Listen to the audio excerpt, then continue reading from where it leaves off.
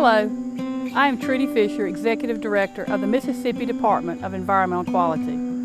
It is my privilege to lead the over 400 talented employees who have dedicated their careers to keeping our state's skies blue, our streams and rivers clean, and our landscape fertile and green. For over 125 years, Mississippi has worked to protect our vast natural resources, balancing the goals of public enjoyment, regulation, and responsible economic growth.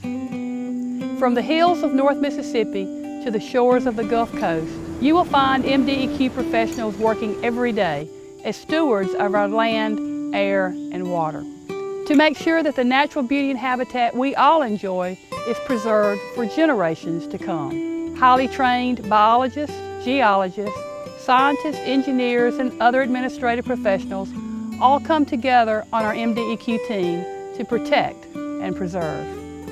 At MDEQ, we don't just have a job, we have a mission.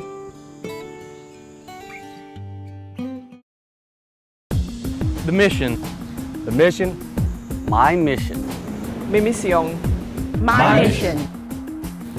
The mission of the Mississippi Department of Environmental Quality is to safeguard. To safeguard. Safeguard. To safeguard the health, safety, and welfare. The health, safety, and welfare of present and future generations. Of present and future generations of Mississippians. By conserving and improving. Conserving and improving. Conserving and improving. Conserving and improving our environment. And fostering.